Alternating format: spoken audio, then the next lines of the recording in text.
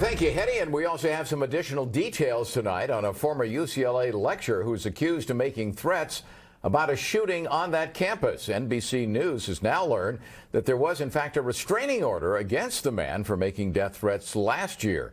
Robert Kovacic has more now on that restraining order and how the manhunt ended in Colorado. Robert.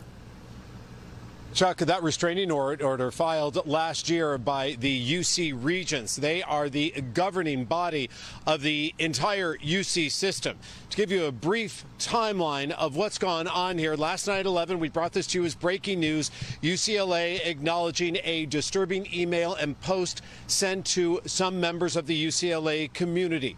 Out-of-state authorities and federal agencies had been contacted. Then, before midnight last night, UCLA announcing that all classes this Tuesday would go online. And then things moved swiftly to try and find the former UCLA researcher who was allegedly responsible.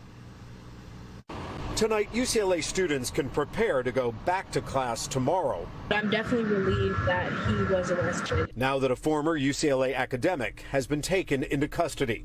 Authorities say Matthew Harris, a postdoctoral fellow in the philosophy department, posted an online 800-page manifesto threatening a mass shooting on the Westwood campus. Tonight, NBC News investigative unit has learned the UC Regents had taken out a restraining order against Harris last May after he allegedly emailed death threats to colleagues, referencing the Sandy Hook Elementary School massacre and Christopher Dorner, the former LAPD officer responsible for a Southern California killing spree in 2013.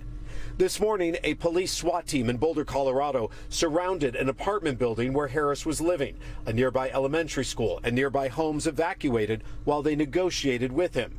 Several hours later, the standoff ended, and 31-year-old Matthew Christopher Harris was taken into custody. The Colorado DA says Harris tried to purchase a handgun late last year, but he was turned away because of a restraining order filed against him in California.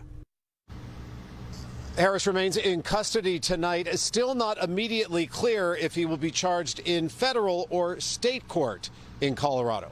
And once again, Colleen, classes are back in person here at UCLA tomorrow. And that's where we're live tonight. I'm Robert Kovacic. Let's go back to you.